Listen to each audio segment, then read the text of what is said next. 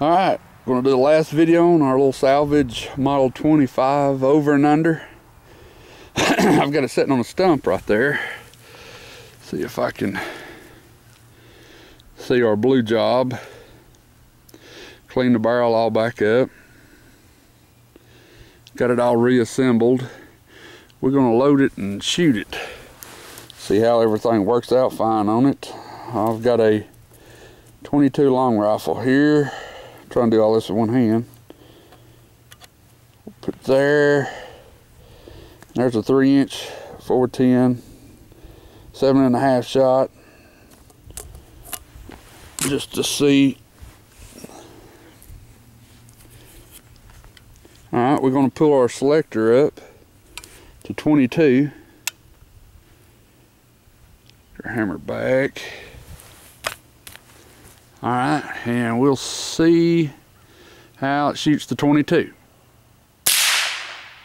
That was good. Move our selector down to the 410.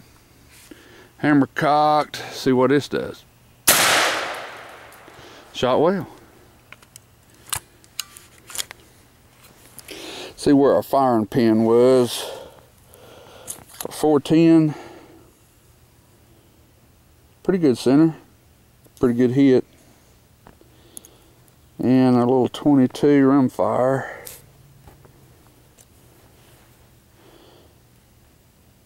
Yeah, I got a good impression on it. But that little piece that we had to put in it, cock the hammer back, see if we can.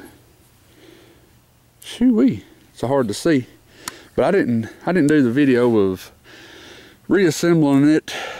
Putting our piece in it. I just figured it might be a little too boring because you can't really see much, and if you ever work on any handguns or shotguns or try and reassemble them, I mean, they're just not really, can't get a good video on it.